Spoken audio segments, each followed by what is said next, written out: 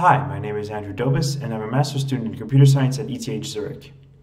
Today, I'm here to present ChiselVerify, which is a hardware verification library for Chisel.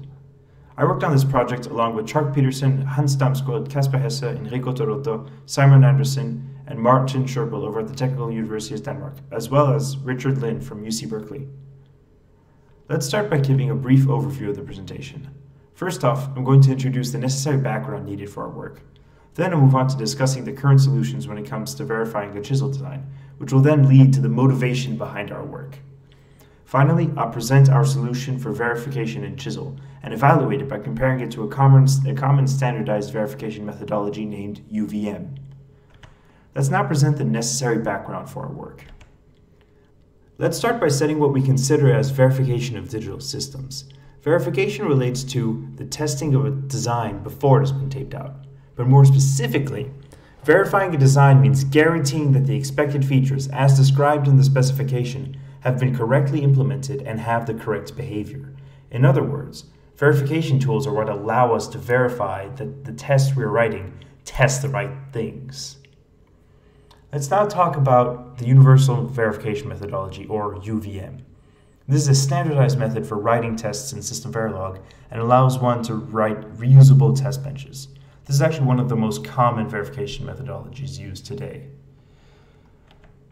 Now let's describe the different verification tools that exist. First, there's functional coverage, which is a qualitative and fine-grained coverage metric.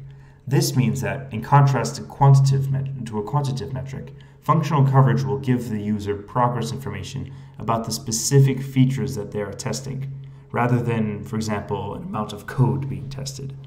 So this is why we call it qualitative. Another important tool is constrained random verification, or CRV. This enables the creation of random variables which generate values that satisfy a set of constraints. With CRV, one can write relatively simple test cases capable of covering many of the device under test, or DUT's, functionalities, thanks to well-driven valid inputs. So finally, let's present the environment we'll be working in, which is Chisel. Chisel is a hardware construction language embedded in Scala, which allows for object-oriented and functional programming to be used in the scope of digital design. Chisel works by compiling either to an intermediate representation called Fertile, which can then be simulated using an execution engine like Treadle, or all the way to Verilog. The output Verilog can then be simulated using any Verilog simulator, for example, Verilator, or it can be synthesized. This now brings us to the current solutions for verifying Chisel designs. Chisel designs can be tested using essentially two main approaches, either testing the Chisel code and testing the output Verilog. When it comes to testing the Chisel code, we mostly have two main options. Chisel test, which is great for more like traditional test benches that rely on setting inputs and comparing outputs to the golden model. Or Scala test, which is really just like a Scala testing framework. So it allows us to test Chisel code as if it was Scala software. So it's a very surface level testing framework for Chisel. Now when it comes to testing the output Verilog description, we have a couple more powerful options, such as SystemVerilog, which is an object-oriented non-synthesizable extension to Verilog, or UVM, which we presented earlier. So other solutions do exist, like RFuzz or Chisel Formal, but they mostly don't cover functionalities that we're trying to achieve in our solution. So the current solutions do work. They can definitely be improved upon, however. Chisel test, for starters, doesn't really have any verification functionalities, i.e. ways to guarantee the correctness of a test. It's also lacking in automating testing capabilities. SystemVerilog with UVM, however, does propose these missing functionalities, but has the problem of being extremely verbose and requires us to rely on multiple languages in order to test our design, which isn't ideal. This brings us to the motivation behind our work. So far, Chisel doesn't have any native tools that allow the easy use of verification functionalities. All existing tools require the use of different languages or tools external to the Chisel Scala ecosystem. Our goal is to provide Chisel with tools that are specifically tailored to the language, efficient to use and easy to learn. This is not currently the case of the most popular solution, which is SystemVerilog with UVM. It's now time to present ChiselVerify, which is our solution to Chisel's lack of verification functionalities. ChiselVerify is an extension of ChiselTest, which fills in the existing holes that the framework has in terms of verification features. This includes enabling functional coverage, constrained random verification, bus functional models, and timed assertions.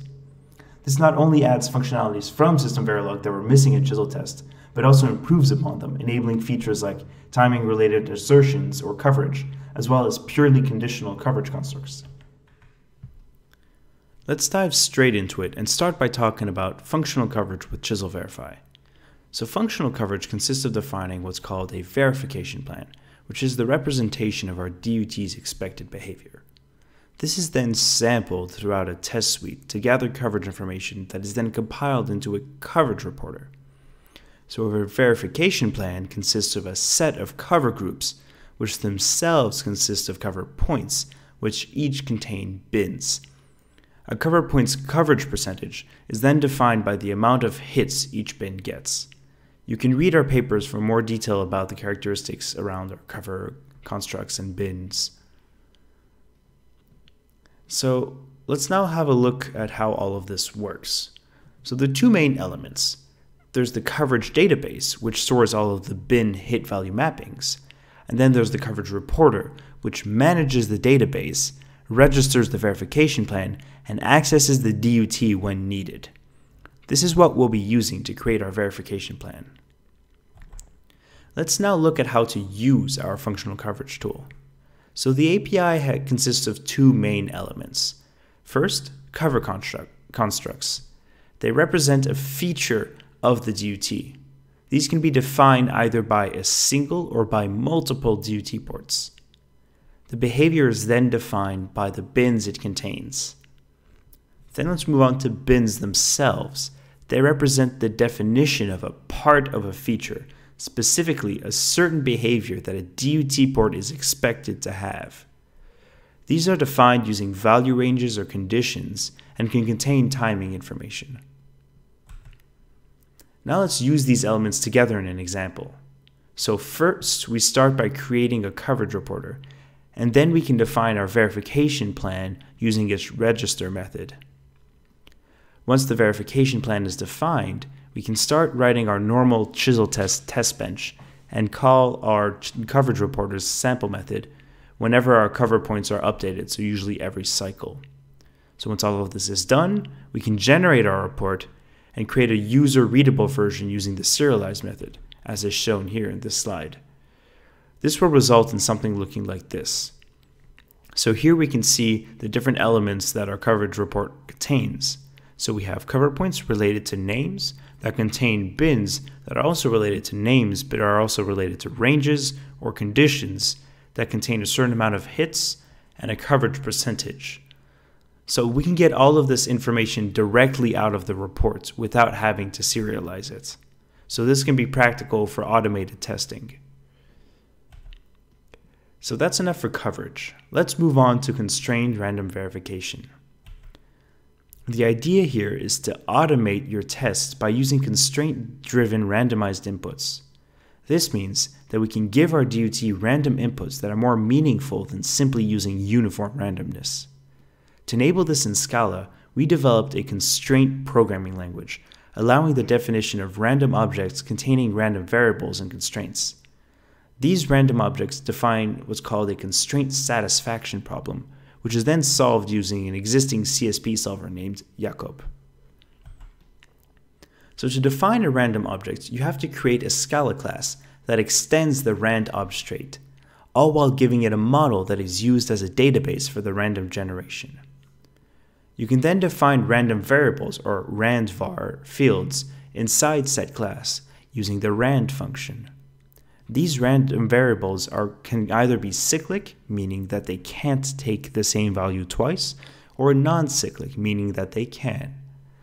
Constraints can then be defined either by using single constraints or constraint blocks, as is shown in this example at the very bottom.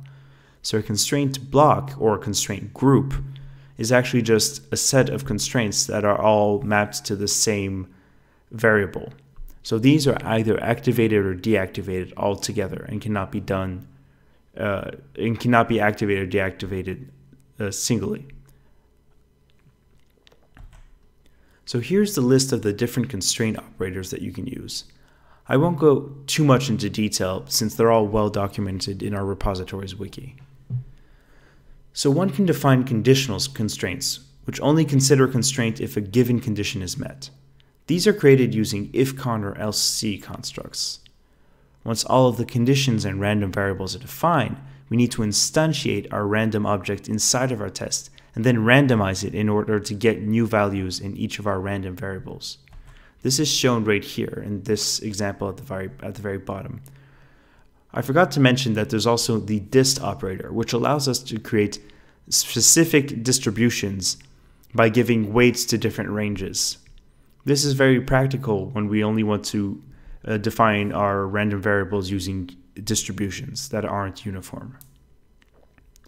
So of course it's possible to define an unsolvable CSP in a random object, which is why the randomize method returns a boolean, telling us whether or not the constraints were solvable, which is why in this example we have an assertion wrapped around the randomize object to make sure that our CSP was solvable. Let's briefly talk about an example bus functional model, or BFM, we added to our library.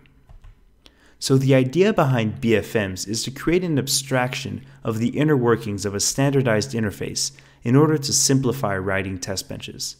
This means that rather than dealing with each individual signal in a standardized interface, we can simply work with transactions instead. As an example of this, we choose to develop a BFM for the AXI4 interface.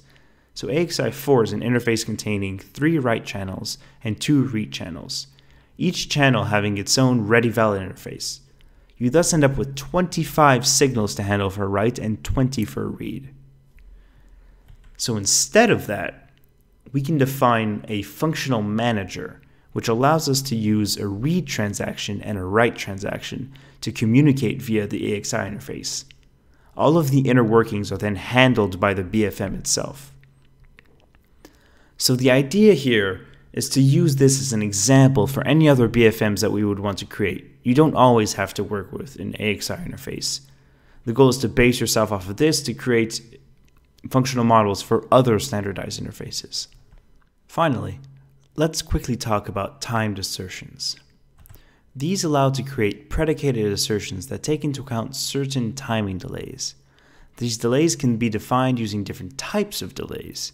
So for example, given a delay of X cycles, an exactly delay defines an assertion that is true in only X cycles. An eventually delay checks if an assertion is true at least once in the next X cycles. An always delay checks if an assertion is true every cycle for the next X cycles. And a never delay checks that an assertion isn't true at any cycle for the next X cycles.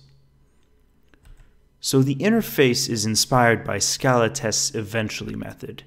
Here, we can call the assertion method by using their timing type as the function. As for the parameters, D is the delay in cycles, MSG is the assertion error message, and cund is the function we're going to check. And this cund is given as a lambda, of course. And the DUT must implicitly be defined somewhere in the test, which is what this implicit DUT argument means. So evaluation and conclusion. So that's what the current state of ChiselVerify looks like. ChiselVerify brings hardware verification to the Chisel Scala ecosystem.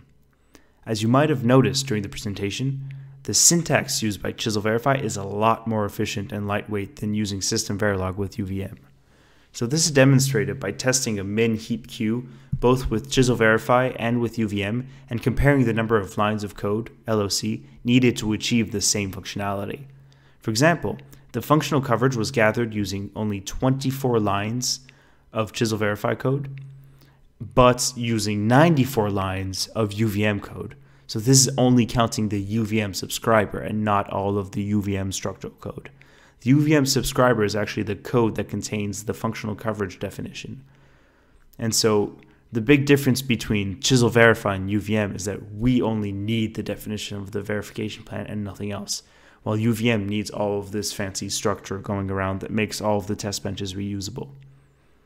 So on top of that, ChiselVerify provides more modern features that aren't present in System Verilog, such as timing-based verification and purely conditional coverage. We also want to add that ChiselVerify can be used to verify non-Chisel designs as well, thanks to Chisel's blackboxing features. So that's it for my presentation.